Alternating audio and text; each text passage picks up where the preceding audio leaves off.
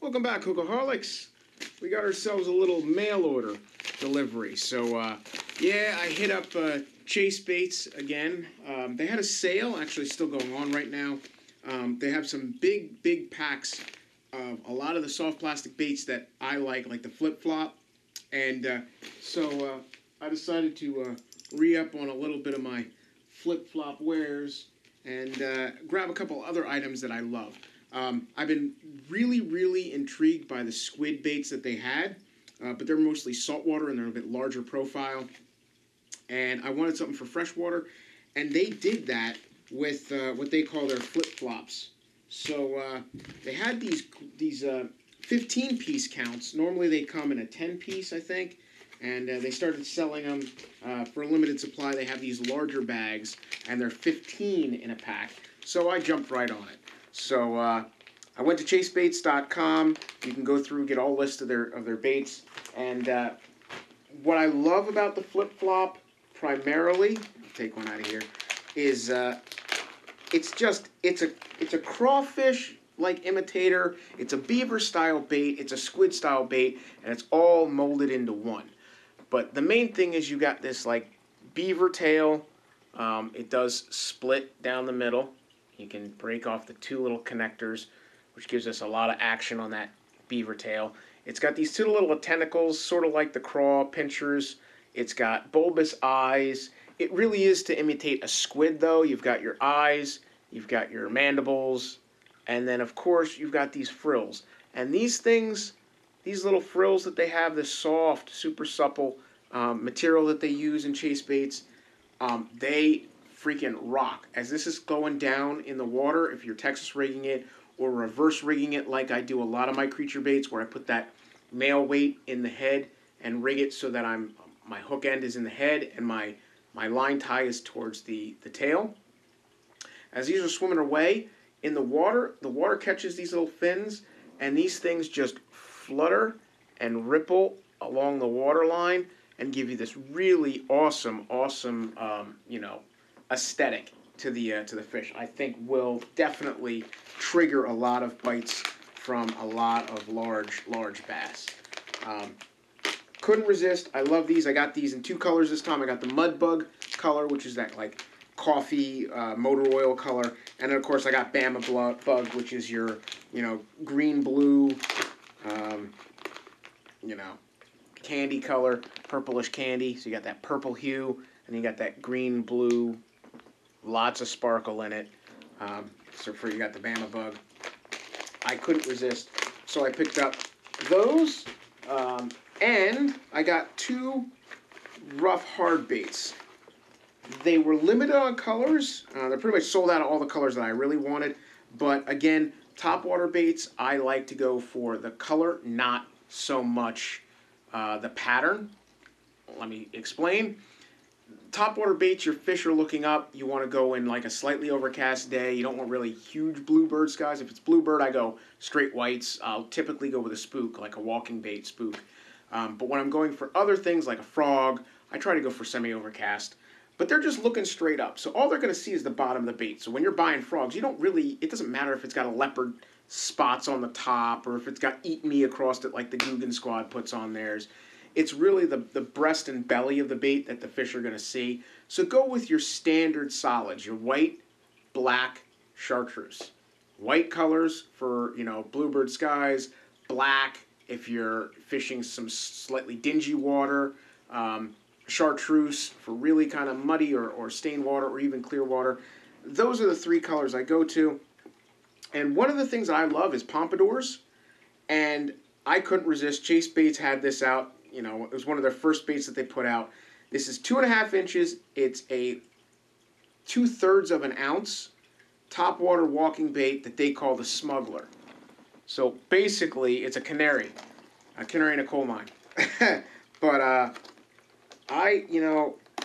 just something about the idea of, like I said, I love the pompadour style baits, and that's basically what this is in a bird imitation. So metal wings, line ties just below the beak, and it's got a nice little rubber feather treble or feather tail, double treble hooks. And basically the smuggler is just a pompadour. So as you're pulling this through the water, you cast it out there, comes back, these wings open up, and it just walks back and forth. It's, let's see, does that have rattle to it?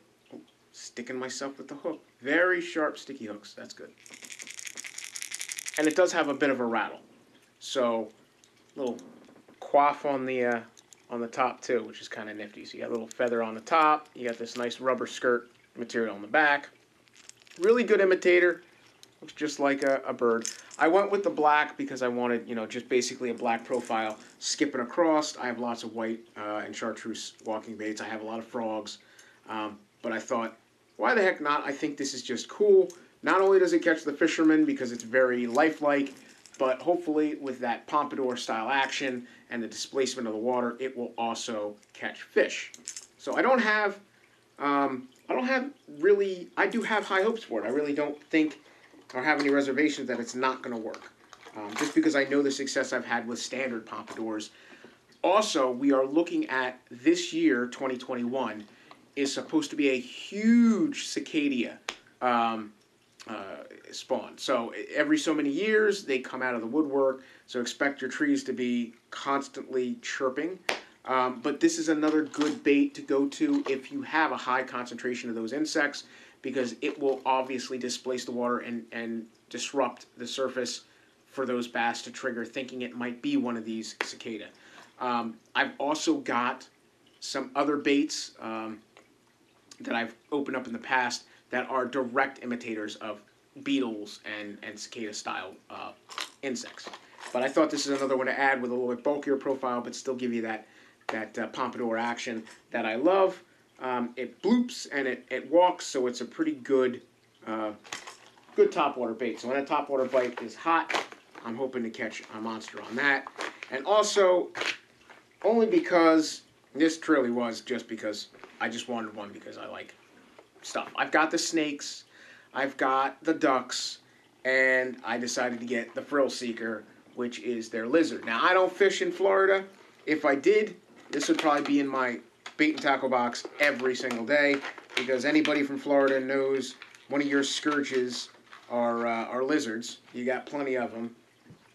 But I think the frill seeker works for me not just as a lizard, but more along the walking serpentine snake style wake bait. So you've got this one. Since I got the pompadour in black, I went with a light white tone for this one as a walking bait. It's, well, let's see, 6 jointed. Let's see, 1, 2, 3, 4, 5, 6, 7 joints, including the soft rubber tail, which I won't pull too hard because I'm sure it'll snap. It does come with a replacement appendage, a replacement rubber tail for short striking. It's hard plastic head and mid body, only the tail is soft plastic, and it's got a nice little frilly skirt on the neck. But you got yourself your little bearded dragon style lizard wake bait. I think this is fun. It's not a huge bait, comparative to my hand. It's very small. So this one is ½ ounce, so 7 inches overall. So I think that's pretty cool. They call this the dragon color. That was, what they call the smuggler color, I think was, black cockatoo was the black color for the smuggler bird. I just think this will be nifty. Again, when that topwater bite comes into action, I think this is going to be awesome. So again, these are like specialty lures. A lot of it is sort of like catch the fisherman. Obviously, the flip-flop soft plastics, these are awesome. That's actually functional in my mind, it has a lot of benefit. This is more or less just a serpentine wake bait. The analog of it being a lizard is neither here nor there. It's just as much as the snakes or, weightless rigging a soft plastic worm like a 7 or 8 inch worm and ripping it across the surface of the water. Same basic principle to me. But I just like it. It's kind of cool. So I hope you enjoyed. This was just a thing. There is actually some stuff in chase baits that I might go back and get another order. I'm just debating. And when they do come in with some more colors, specifically the color of the smuggler that I did want, which was the whiter tone, I'm hoping to grab the white smuggler when they come back into stock. But for now, they were limited on the varieties and colors of the smuggler, the frill seeker, and a lot of their other hard baits. With all the things going on, obviously that ship being stuck in the channel, I think the supply chains kind of got sort of mired down. I hope you enjoyed. As always, from me to you, tight lines, and tell me what you think. Is the smuggler something you would throw as a pompadour? Is this frill seeker something that you would throw as a wake bait? Do you think chase baits is up there with with the likes of Savage Gear and their baits? I think chase baits is a little bit. It's an Australian company, but I think they pay just as much attention to detail. They don't market themselves directly as being 3D scans like Savage Gear, markets. But some Savage Gear products, they are almost there to be absolutely 100% accurate, like a perfect rendition of an animal. Where these guys, I don't know. I think they pull it off very, very well. I mean, they even put in the little tucked in feet and legs. I mean, if you ever saw a lizard swimming across, they tuck their arms in to reduce drag, and they swim across the things, across the water surface. So I think they're just as good, if not better, than some of the Savage Gear products. And some of the Savage Gear products, like the 3D bat, that's also a pompadour, which you guys are getting one in your giveaway. That also, very, very accurate. In fact, better than, say, this bird. But as always, from me to you, tight lines, and I'll catch you guys on the next cast. Peace, alcoholics. I know it's lonely at the tail, but that's not by speculation. But the position that I got, I climbed too high to fall, went too hard to drop.